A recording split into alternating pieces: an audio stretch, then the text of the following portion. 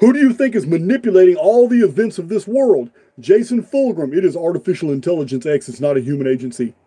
It's not. Artificial Intelligence X runs the simulacrum.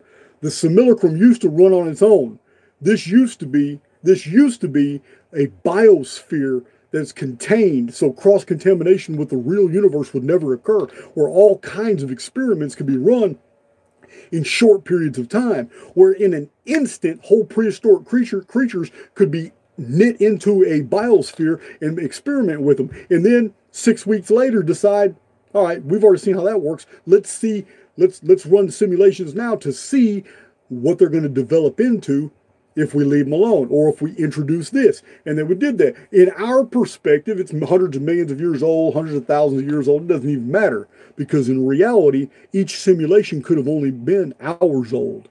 Just like your life and death simulation now feels to you because you're jacked into the simulacrum through the central nervous system, and you are made by the senses to interpret all phenomena in a linear fashion. Therefore, you experience an entire lifetime in here, but in the outside real universe, this entire episode could have lasted 45 minutes.